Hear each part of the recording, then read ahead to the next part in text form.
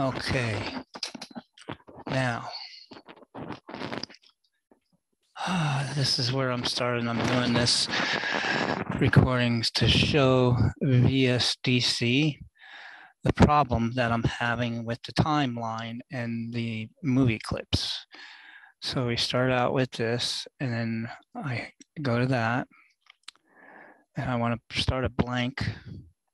So I'll go and I'll type in test 1, and I have it set for YouTube and the regular stuff, and I just do that.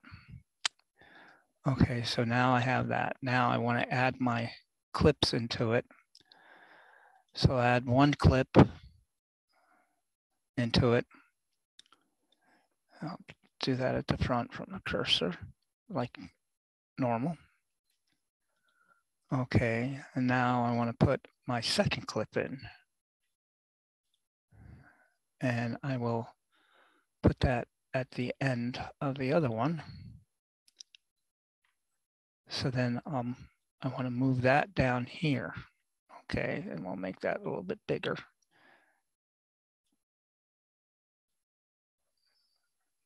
So I can see what the rest of it is. All right, so that now I want to put that in, and it's adjusting everything.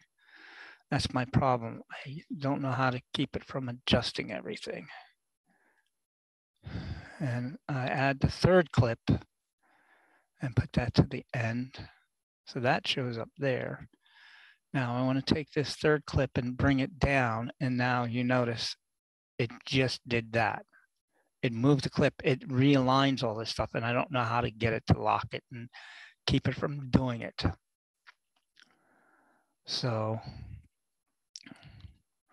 my thing is to put it over here and then move this down a little bit so I can see it. But I want to take it and I want to move it to the end and see now all of a sudden it's moved and I can't get this to lock into place. You know, it's like, why won't that lock? I mean, I want to put it there. If every time I move it, everything moves. So I'm not getting what I want from this. I can get it to maybe, even if I try to snap it on the ends, it's not doing it. So anyway, here's my timeline options and all, and I haven't changed anything in it. It's all set to default. So I don't know what else I can do to solve this problem. This is the problem right here. This problem.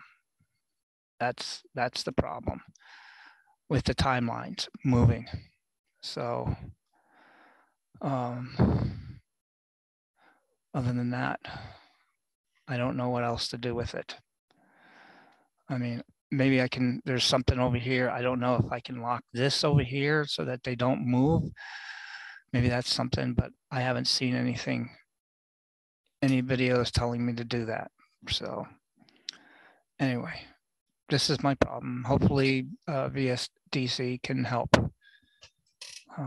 If anybody else knows about this problem, leave it in the description or leave it in the comments if they can help me with this.